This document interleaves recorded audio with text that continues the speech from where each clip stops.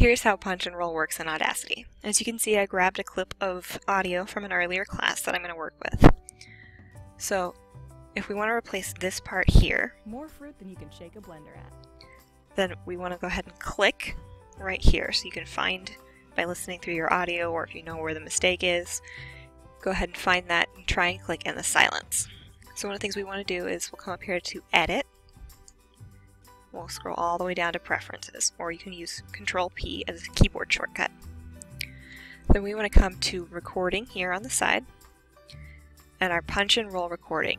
The preset is usually just 5 seconds, but you can bump it up to whatever you need. So 8 seconds of pre-recorded sound before that point to be able to talk along with it and get the cadence and everything that you need.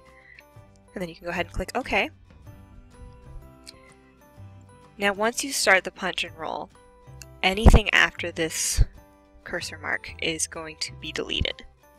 So you want to make sure it's right, and then we'll come up here to Transport, Recording, and then as soon as we click punch and roll record, it will go ahead and delete everything afterwards and start us 8 seconds before.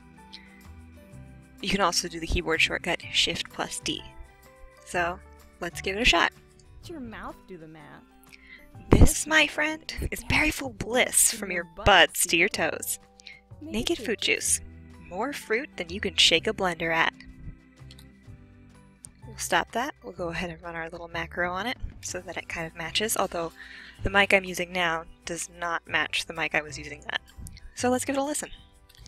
This, my friend, is berryful bliss from your buds to your toes. Naked food juice. More fruit than you can shake a blender at. And as you can see, it worked just fine.